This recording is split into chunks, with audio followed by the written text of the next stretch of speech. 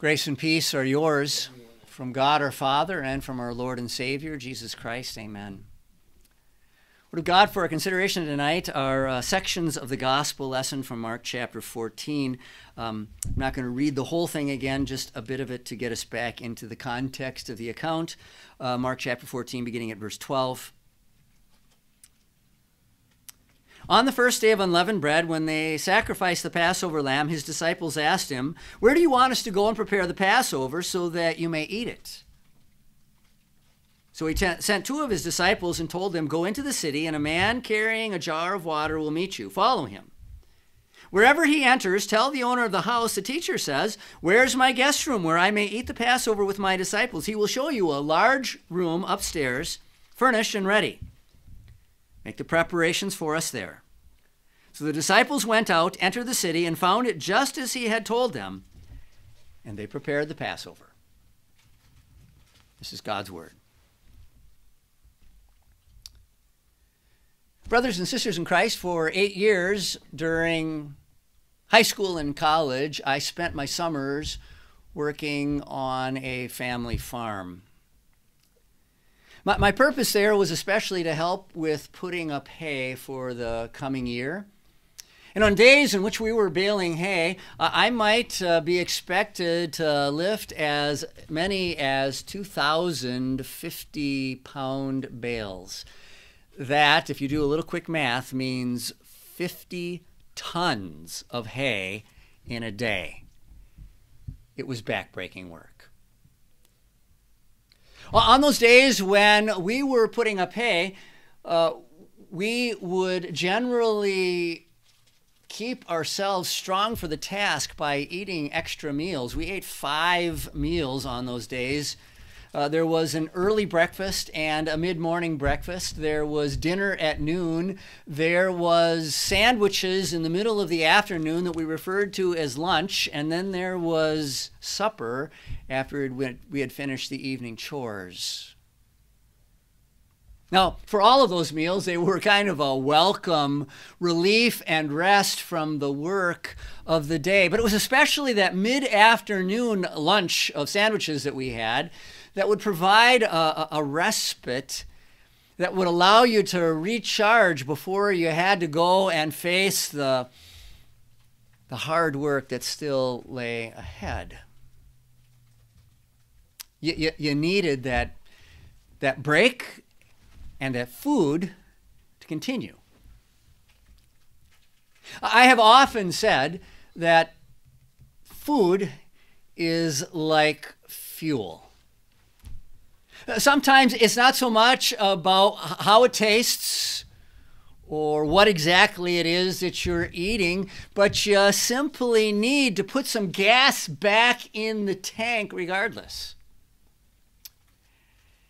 And yet at the same time, we also recognize that when we are having meals with other people, sometimes that pause to eat is about more than just the food itself. When we are gathering with family or friends, especially when we are doing so to celebrate a big occasion in the family, well, then the purpose of the meal may be as much or more about the love and the friendship as it is about the food on the table. The meal, while it is what we are gathering around, becomes somewhat secondary.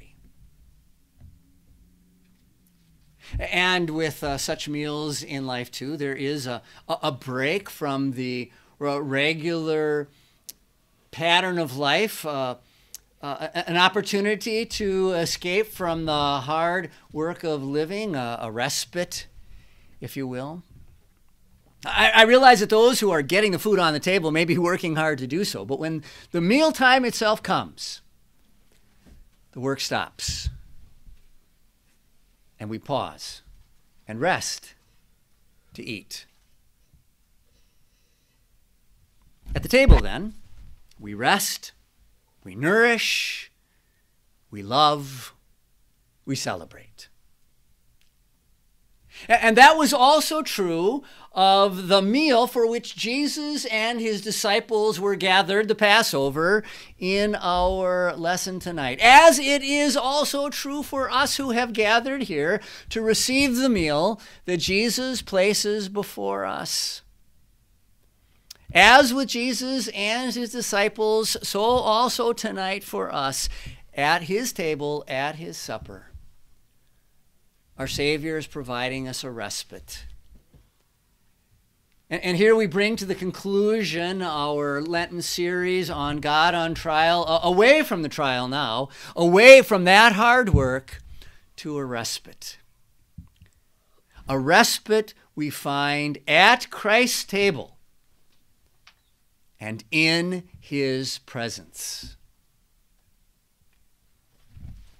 It was Jesus' disciples who actually made the preparations for this last Passover meal between Jesus and them that we know as the Last Supper. On the first day of the unleavened bread, when they sacrificed the Passover lamb, his disciples asked him, "Where do you want us to go and prepare the Passover so that you may eat it?" So he sent two of his disciples and told them, "Go into the city, and a man carrying a jar of water will meet you. Follow him. Wherever he enters, tell the owner of that house," the teacher says, "Where's my guest room, where I may eat the Passover with my disciples? He will show you a large room upstairs, furnished and ready. Make the preparations for us there." So the disciples went out, entered the city, and found it just as he had told them, and they prepared the Passover. Well, this was the fifth night that Jesus and his disciples were spending in Jerusalem or the surrounding area. And of course, on the other nights that they had been there together, they ate supper together also. But there was something different about this meal. As is a part of the Passover table liturgy or script when that feast is celebrated to this very day, it falls to the youngest person at the table to mark the point that there is something different here by asking the question, why is this night different from all the other nights? The people at this table, at these tables, all have something in common. They are the people whom God had set free from their slavery and from death in Egypt. They were the people upon whom the Lord had set his heart and claimed them as his very own. So Jesus himself paused from his hard work this week to celebrate the Passover. And this demonstration of God's deliverance and God's special grace and love to his people. It had been a strenuous week already for Jesus in these past 5 days. Every day found him teaching and preaching in the temple. And it was not only that he was preaching and teaching there, but every day found him constantly being challenged with antagonistic questions by those who hated him and wanted to trap him. And throughout all of that time, certainly weighing upon his mind in the back of his head must have been the heavy purpose for which he had come to Jerusalem in the first place. This Passover meal offered a respite, a break, as even Christ could live in the saving promises of God for a little while and the fellowship of these faithful men who had stood by him these past 3 years. No wonder he told the disciples at the very beginning of the meal, "I have eagerly desired to eat this Passover with you before I suffer." Of all the Passovers God's people had celebrated now for some 1,400 years, this one was remarkable. This one stood out above all the rest. Because this one was not only going to be a look back, to celebrate the deliverance God had brought upon his people in the past. But this one would reach forward to embrace and to include the special deliverance that God was about to give the world from its sin. The fulfillment of Jesus' saving work. Jesus, too, then, here could find rest and strength at this table as the disciples could if they were paying attention.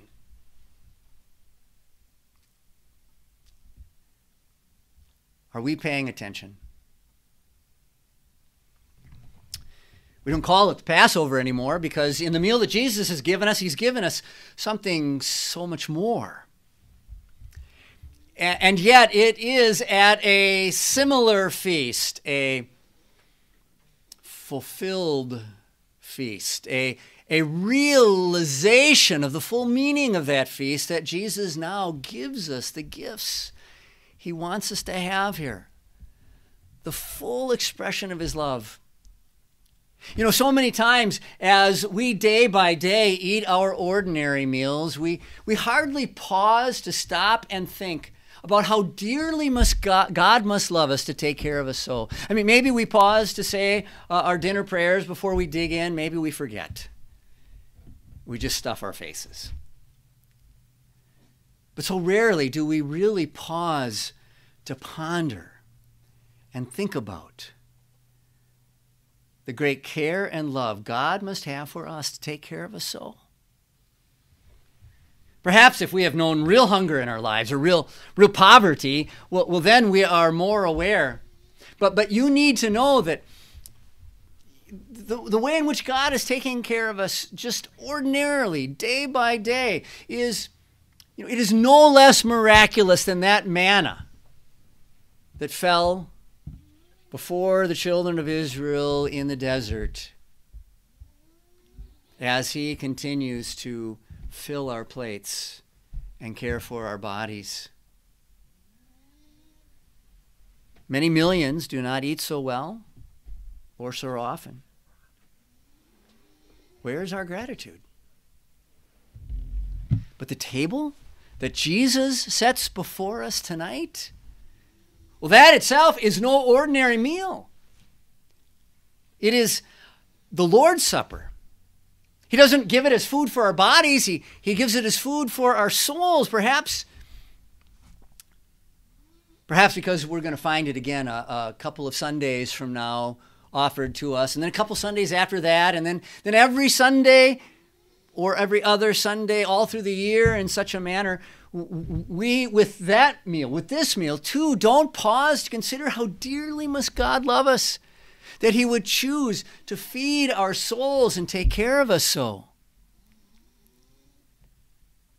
But so he does.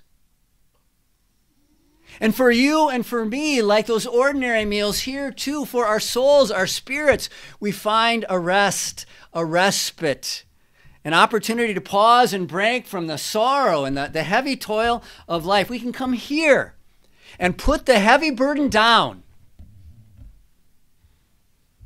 and find our Lord serving us with his promises of grace. Here, we celebrate something greater than God's ancient deliverances of his people from hard labor and from their deadly plagues. Here, we receive his own deliverance to us from the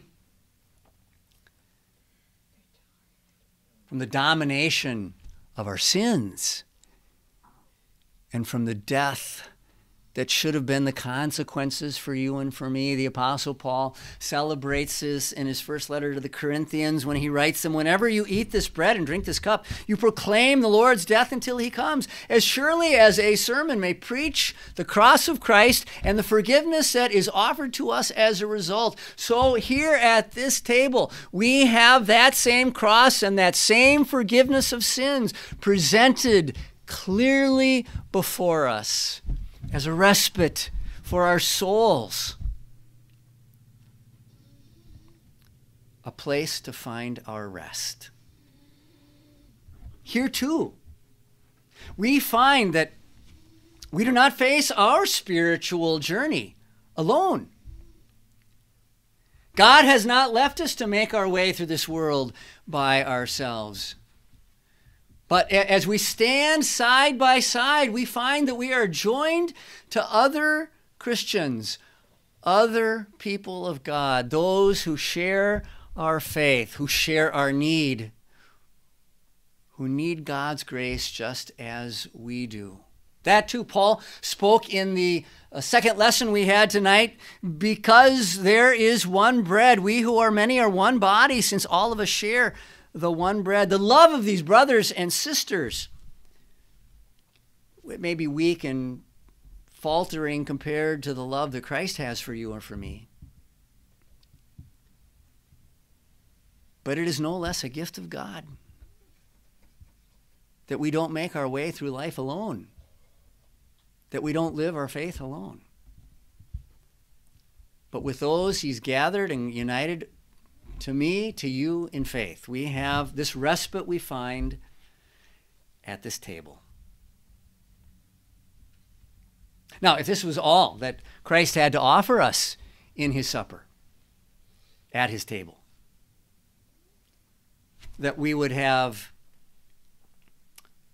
a pause from our work and the promise of his grace and a preaching of his cross and the love of a Christian family, well, then that alone should be enough to lead us to hunger, to have it every day.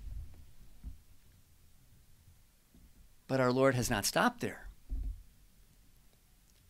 And so we find that as he invites us to his table, we have this one more feature. He comes to us as host himself. We receive his grace in his presence. As they were eating, he took bread, blessed and broke it, gave it to them and said, "Take it, this is my body." Then he took a cup, and after giving thanks, he gave it to them, and they all drank from it. He said to them, "This is my blood of the covenant, which is poured out for many." All over the world, people are desperately seeking God.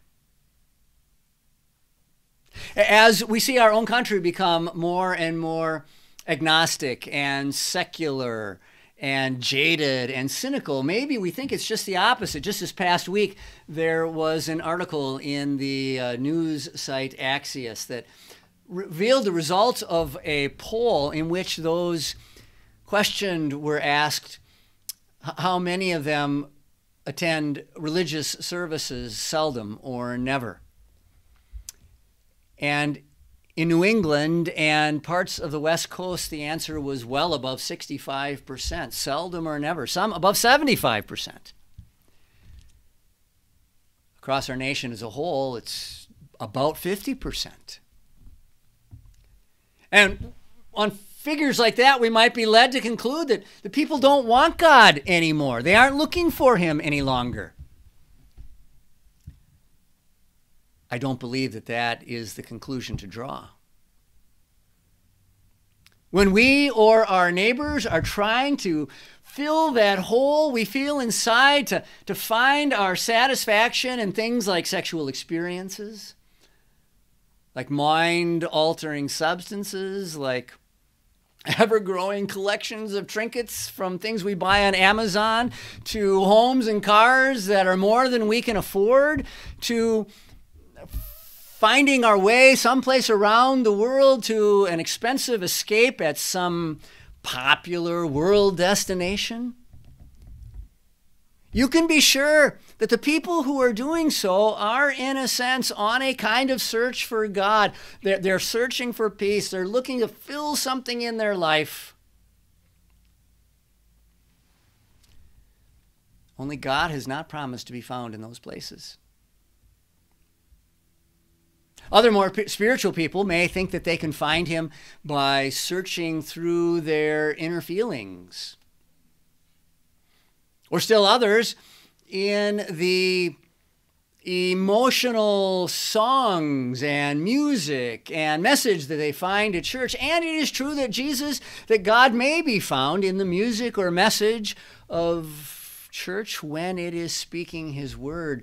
But that is not to be measured or determined by the emotional response that one has when exposed. Why not find him where he's promised to be found? This is my body. This is my blood of the covenant, which is poured out for many. Perhaps we're not going to be hit by some bolt of spiritual lightning when we come forward and stand together and receive a little bite of bread and a little sip of wine together. That does not change the fact that something more real is here, that something more substantial is here. It's taking place in front of this altar. The Savior, who sacrificed his body to save you, is now giving that body, that very body, to you. The Savior who poured out his blood to remove all your sin is now pouring that blood into your mouth, because there is no more sin to separate you and him. He's here.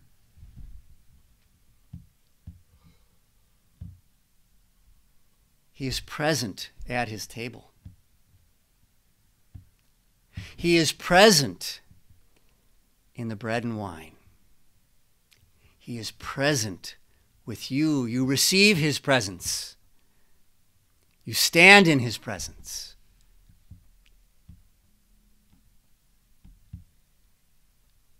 You can be assured of his presence. We can retire from the long search. Jesus is here to give us rest, respite, relief in his presence at his feast.